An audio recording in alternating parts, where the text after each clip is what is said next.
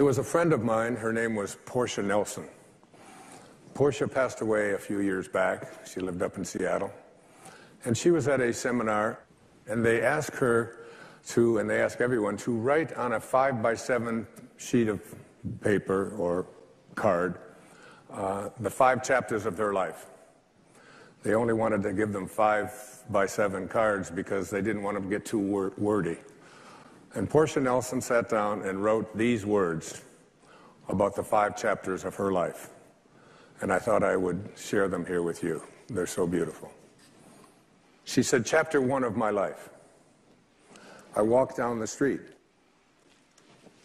There's a deep hole in the sidewalk. I fall in. I'm lost. I'm helpless. It isn't my fault. And it takes forever to find a way out. Chapter 2 of my life. I walk down the same street.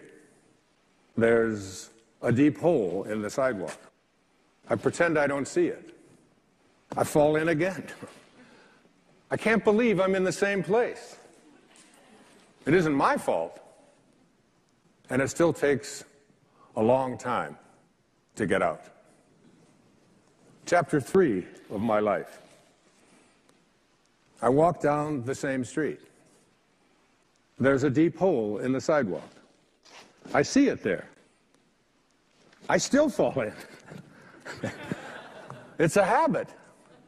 My eyes are open. I know where I am. It's my own fault. And I get out immediately. Chapter 4 of my life. I walk down the same street.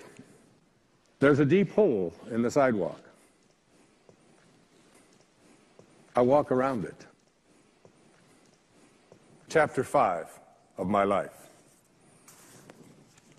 I walk down another street.